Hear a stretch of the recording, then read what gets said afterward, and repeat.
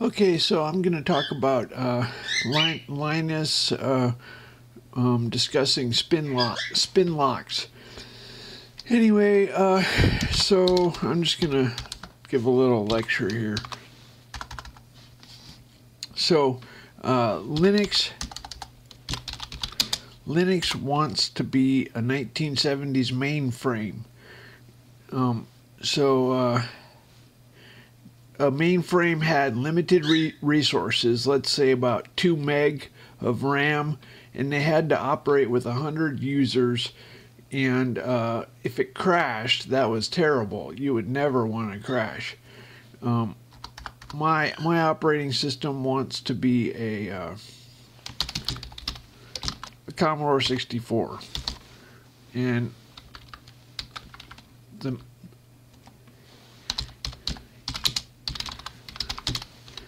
a Commodore 64 user, in the user's manual, it tells how to make binary numbers to make a sprite graphic. So the purpose was to make sprite graphics with binary data. That's what you did with the Commodore 64. Little basic programs and stuff. So that's now I like to say Linux is a semi, Windows is a car, TempleOS is a motorcycle. The reason I call Linux a semi has 20 gears, and that's never going to be a passenger car. File permissions, that does not belong in a consumer product. It's a big hassle. So the Linux people are all deluded. Anyway, so you don't have side airbags. No side airbags. You know what's pretty crazy? If you lean over on a motorcycle, it crashes. Isn't that crazy? Don't do that. I could crash my operating system pretty easily, but that's not very interesting. Anyway, let me just tell you something.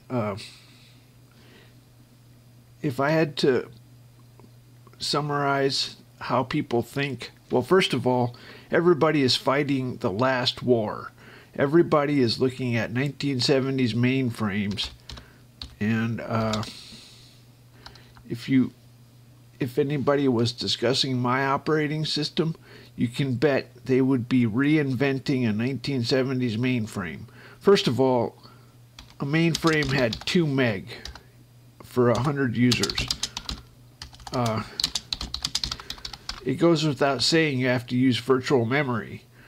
That's where you use the disk. Now, on today's computers, you have 8 gig anyway. You know what happens if you ever do cause it to start swapping to disk? It's way too slow to be acceptable. If anybody today started swapping to disk, they would say, oh, this is unacceptable, we need to change something. So virtual memory, that doesn't belong on a modern computer. I'm interested in having pretty code. Anyway, I'm not talking about paging, I'm talking about virtual memory. Virtual memory is where you swap to disk. Anyway, but there's other things. If you have 2 meg for 100 users, when you're compiling, you better not use up very much memory, because that's rude. But on my operating system, I load whole files. This is a totally different way of thinking. On Linux, you use a pipe. You load a little chunk, then you process it, then you load a little chunk, then you process it. On my operating system, I load whole files. So What am I trying to achieve? My highest ideal is minimum lines of code. Lines of code. So if you have to make a choice, pick the one that uses less code. Because we want, our vision is a Commodore 64. And on a Commodore 64, it was user, I'm going to patent this. I'm going to make a trademark. User developer. Okay? User developer. A Commodore 64 was a user developer machine. Okay, so as a matter of fact, I am really close to banning third-party developers. If I have to make a choice, I pick the user developer over the third-party developer. So I set a limit of 100,000 lines of code, and no third-party libraries. Okay. My vision is a Commodore 64, and that had a ROM, 20K ROM. And everybody brought with them everything they needed. So here's what I want to say. All computer people today have been Jedi mind tricked. They obsess on if there's one thing they all want to show you that they know is scaling. Scaling. Everybody's obsessed with scaling. Guess what? Scaling works both ways. You can get bigger. What happens if you look the other direction and you scale down? Everybody knows it doesn't get bad, it gets worse when you scale up. It doesn't get bad, it gets worse. In other words, it's not linear. Guess what? It doesn't just get better, it gets, well, I don't have a word. It gets better when you scale down. So guess what? A linker, if I don't have a linker on my system, I just, you know how when you do cc, I don't know, test.c, and it makes an a dot out? That's kind of how we operate. We hit F5, and we don't have a linker. We don't have a make utility. Do you want to know what's funny? You want to see how I do a project? I make a file with, this is including code. This is not headers. This is hilarious. Anybody, do you think that's funny? You want to see me do a make all? Okay, I'm going to do a make all. I have a one key. That's make all. I just made 50,000 lines of code. And that's, I just compiled from scratch 50,000 lines of code. My kernel is 20,000. My compiler is 20,000. So 50,000. Anyway, so that's all the code there is. Everything else is just in time. And you saw how fast that was, a second to do that. The Atom directory gets compiled during boot. This is Atom as in Adam and Eve. Anyway, so everybody else has been Jedi mind tricked. This is funny. When I tell people that I set a 2 gig limit for codes, okay, there's a call instruction, call relative 32. And my operating system is 64-bit, but I purposely use only call relative 32, and I put all code in the lowest 2 gig. This instruction, there's not a 64-bit call instruction. What you have to do is you have to move it into RAX. 1, 2, 3, 4. You have to move it into RAX and then do a call RAX. And look at this. This takes up, I don't know, 10 bytes. This instruction is 10 bytes, and this instruction is whatever, 3 bytes, something like that, 3, 4. Anyway, My call relative is 5, so I'm looking at a lot fewer bytes. Anyway, and it's faster. When I tell people I'm making a 2 gig limit, do you know what they're thinking? In their mind, they have been Jedi mind tricked. Bah ha ha ha. Bill Gates is so stupid. He said 640K would be enough. He is just stupid. Bah ha ha ha. So when I say 2 gig, they say, we're not that stupid. We know it's never enough. Okay, well, these are obviously not the sharpest knife in the drawer. Okay, people, what is enough? You know what I'm saying? Like, that's the difference in sheep and shepherds. Linux is a Unix. It's not really original. Yeah, I kind of laugh at people who imagine in 1900. Imagine a hotshot engineer at, I don't know, Westinghouse or something. Hotshot electrical engineer. And imagine him making fun of Tesla. I'm just saying some hotshot engineer. I'm better than Tesla. I know math. And him being really arrogant. And then you're saying, dude, you are no Tesla. Anyway, so there's a lot of people who are really arrogant. And, you know, physicists, what are there, 2,000 physicists at CERN? Or not CERN, I don't know, just 2,000 physicists.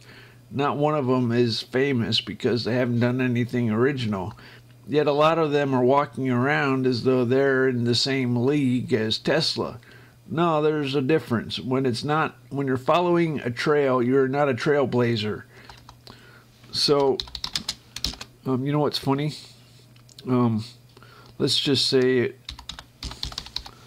let's say import. Well, let's say we're reading a status. Let's do a little analysis. Let's say you're doing a hardware driver and you're waiting on a disk to be ready. Okay, so you do an import on a status IO, and if it's not ready, if status and busy, so we read a port, and if it's busy, we yield. Let's do a little analysis of this, okay? First of all, import, just a rule of thumb is an in or out instruction is 1 microsecond. In or out is 1 microsecond. Yield, that's where you save all your context and load all your context. Okay, Linux has a large overhead for context. They have to save the CR3. They have to change their entire memory map every time they change tasks. I don't change my memory map, and I don't change privilege levels. Anytime you change privilege levels, it has to load and save stuff and check stuff. This is going to blow people's minds. I can... do you want to know how many save restores I can do? I can do 4 million save restores per second. This is hilarious. I can save tasks and switch tasks faster than I can read a port. Okay? Reading the port is 1 million. I can do 4.5. You want to see me do it? Watch this. Okay, so here's my context swaps. We're doing 10,000. That's because I'm making a video as we speak. So let's go ahead and say while true yield. I don't need parentheses. Okay, watch this. Okay, we're doing, well, we're not hitting 4 or 5, but we're not doing too bad. Okay, so let's do some analysis. I can, believe it or not, I can get a lot of. Well, let's talk about S&P. Okay, well, first of all, so my vision is a motorcycle. So what do I mean by that? Everybody who is a Linux person would move heaven and earth just so that you can play 2 video games at once. They're full of pride. It's like Russians. Okay, NASA spent millions to make a space pen. Russia used a pencil. That's kind of the foolishness. That's a fable. It's not a true fable, and it's not necessarily something to be proud of. I called my company Trivial Solutions. Well, pencil would be a trivial solution. I don't use privilege levels. And anyway, so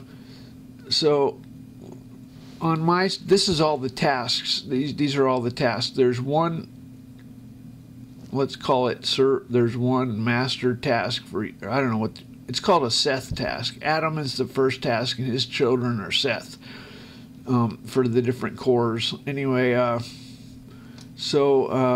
Seth task and the Adam task. So anyway, I have 8 cores, and they have one, I guess you call it executive task. On my core 0, on my core 0, I have a window manager, which is in charge of painting the window. This is my frame grabber, and this is the current task that the task ID. That's the address of the task record.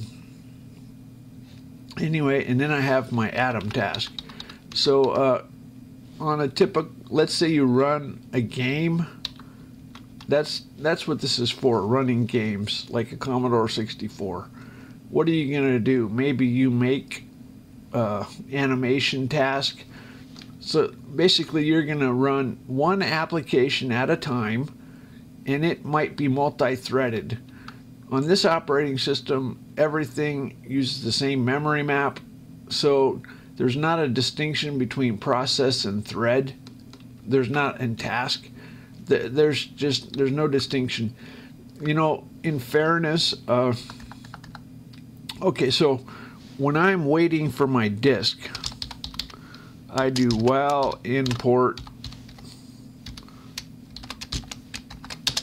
yield. Okay, let's analyze this. This is, I don't know, I don't care. You know, somebody's going to call it blocking. It's these little brainwashed book people who couldn't, it's Tesla being mocked by, you know, somebody who reads a book. You know what I'm saying? If you got it out of a book, yeah, whatever. So I adapt to a new reality. They're all fighting the last war. They're making 1970s mainframes. I don't know why, and they're mocking me. So I can save tasks. Oh, well, let's analyze this. If we have 5 tasks, and I do a round robin, I don't do priorities. Is it because I can't do priorities? No, it's because an idiot admires complexity, a genius admires simplicity. A physicist tries to make it simple. Anyway, an idiot, anything the more complicated it is, the more he will admire it. If you make something so clusterfucked he can't understand it, he's going to think you're a god because you made it so complicated nobody can understand it. That's how they write journals in academic journals. They try to make it so complicated people think you're a genius. Okay, anyway, so if I have 5 tasks, let's say 2 of them, long story short, when you're waiting for a key, it doesn't get swapped in until I forgot how that works. Anyway, yeah, keys, and if you're waiting for a message, it's permanently swapped out. If you're waiting for a time, a jiffy, it's permanently swapped out. When it goes around the circle scheduling, sometimes it will never load it until it's ready. On other things, it will load it and check, and then the task will swap out again. If you have two tasks reading from the disk, both of them are operating this code. Now let's analyze that. If one is ready, then it gets swapped in. Then when it has to wait to come back around the circle of tasks, let's say you have 5 tasks. You're going to take 5 times a quarter of a microsecond, so it's going to take you a microsecond. It's not just, in other words, if you swap out, it's not, if you have 5 tasks, you have to divide this by 5.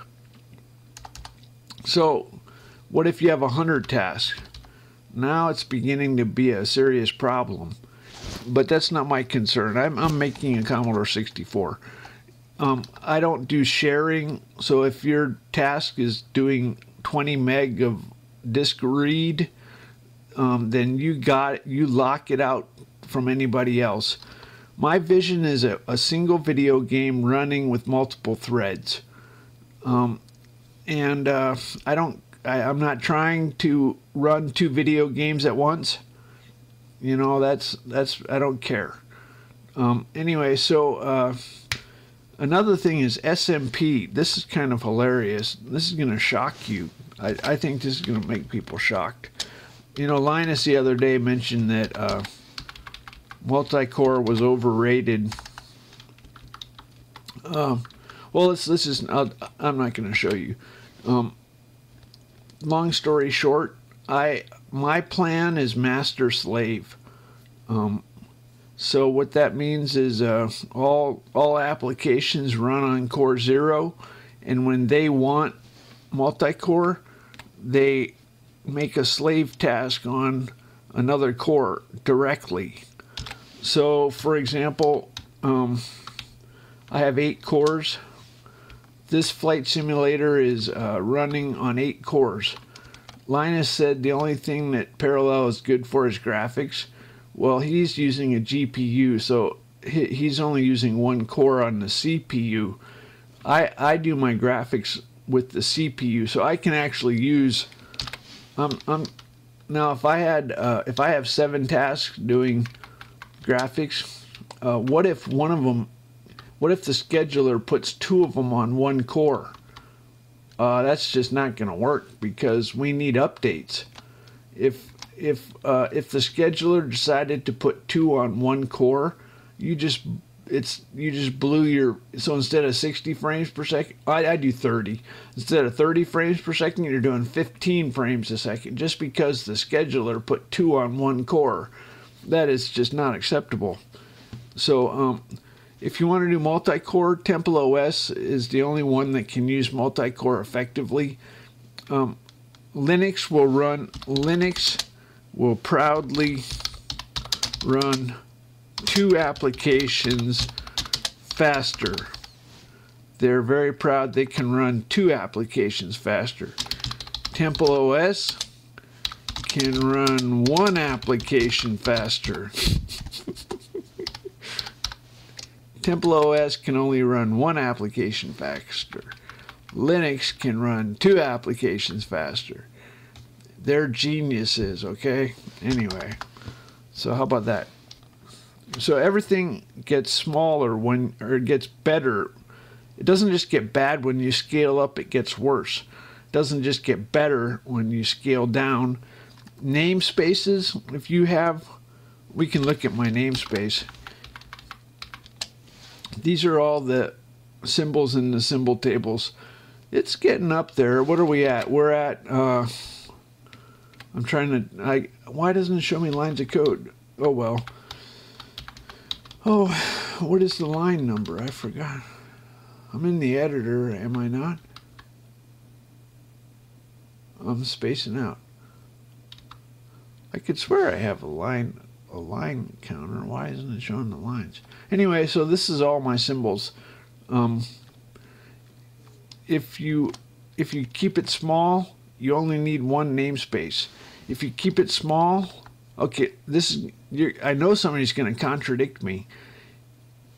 Okay, so when it gets big, you have to adapt and change your way of programming to use namespaces, long variable names. See, unfortunately, you can't get people to go the other direction. If you have my operating system is 100,000 lines of code. Linus is very proud that his is 50 million. Anyway, I don't know, 40 million, 20 million. He's trying to make it bigger to intimidate people or something. Anyway, so if you make it small, you can use global variables. Okay, there are arrogant people who,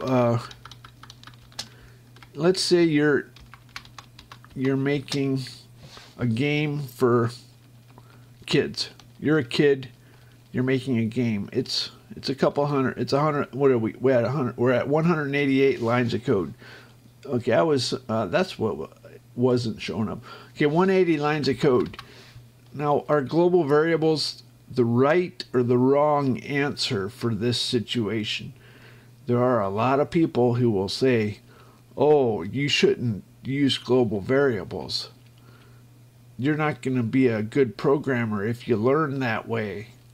Yeah, we all started with Commodore 64s. Nobody knows what a pointer is. Nobody knows what assembly code is. They've all been so confused by the liberals trying to make it easy for them. I don't understand how you can make malloc and free simpler. They're making it so that nobody has any clue what really goes on. You know, it's a liberal with their bleeding heart trying to be nice to the poor people. They're making it worse. Just man up and learn what malloc and free are. I like Linus because he likes C and doesn't like C++. I like C++, but I'm impressed by... I like industry, not academia. Anyway, in industry, in academia, if it's good, you publish. In industry, if it's good, you keep it a secret. Anyway, so I don't actually like that attitude. Anyway, global variables are the right answer. Now, the second question is long variable names.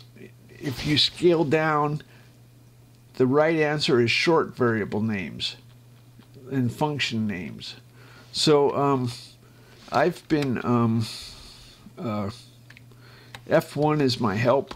I want this so that everybody can get their head around it, like a Commodore 64. So I'm trying to make short names are delightful. You know that there's just something very nice about short variable names. I did 64-bit date times. Now, isn't that cool? Let's just look at some of my other short names. Anyway, oh well, so that's that.